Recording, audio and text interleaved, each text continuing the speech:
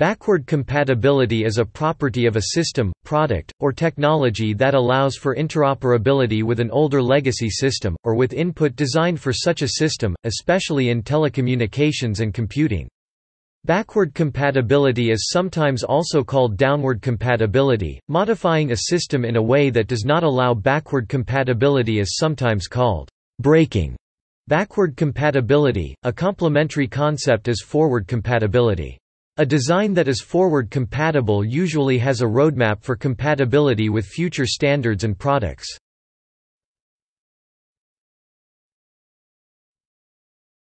Topic: Benefits. The associated benefits of backward compatibility are the appeal to an existing user base through an inexpensive upgrade path as well as the network effect, which is particularly important, as it increases the value of goods and services proportionally to the size of the user base. A good example is the Sony PlayStation 2 (PS2), which was backward compatible with games for its predecessor PlayStation (PS1). While the selection of PS2 games available at launch was small, sales of the console were nonetheless strong in 2000–2001 thanks to the large library of games for the preceding PS1. This bought time for the PS2 to grow a large installed base and developers to release more quality PS2 games for the crucial 2001 holiday season.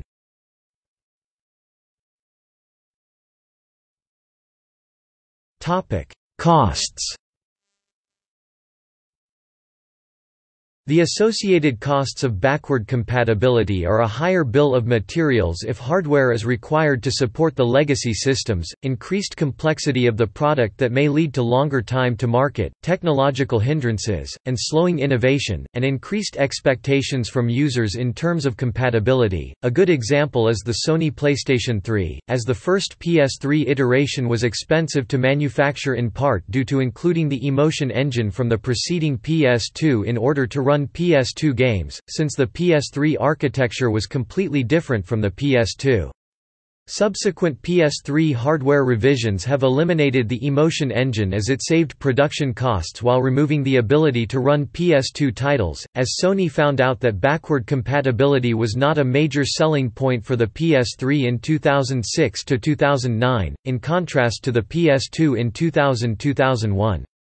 The PS3's chief competitor, the Microsoft Xbox 360, took a different approach to backward compatibility by using software emulation in order to run games from the first Xbox, rather than including legacy hardware from the original Xbox, which was quite different than the Xbox 360. However, Microsoft stopped releasing emulation profiles after 2007.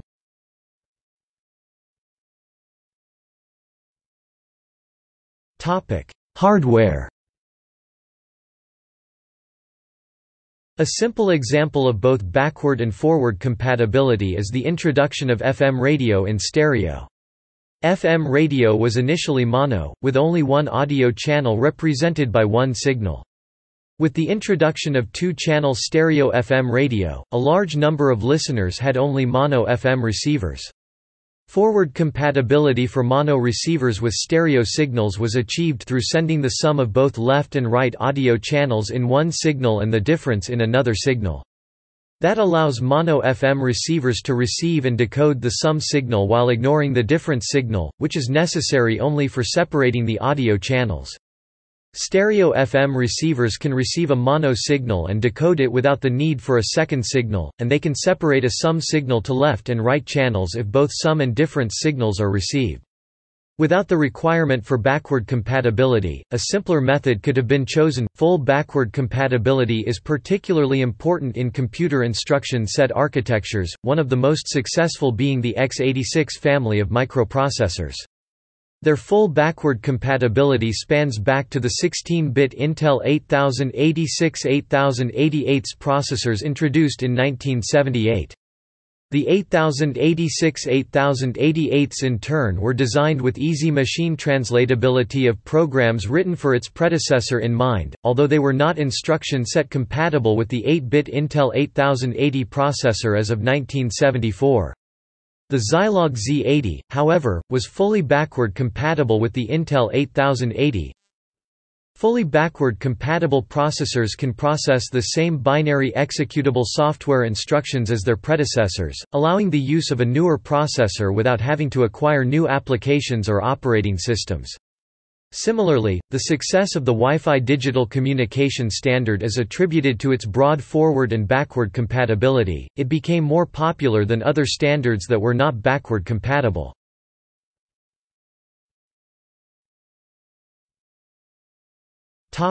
Software.